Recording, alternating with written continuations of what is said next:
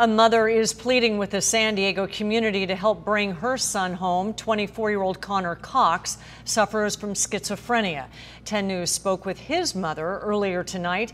Tanya Nolan says he disappeared on June 6th and was spotted downtown. She tells us Connor has cycled through jail, mental hospitals, and being homeless. She says most recently Connor was in the San Diego County Psychiatric Hospital and given a treatment plan, but Nolan says he was discharged without her knowing.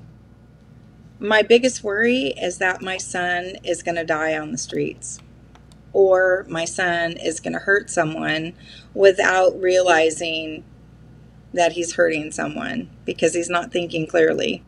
Nolan says Connor rescinded the release of information that would have allowed the hospital to notify her of his discharge. If you see Connor, call the number at the bottom of your screen.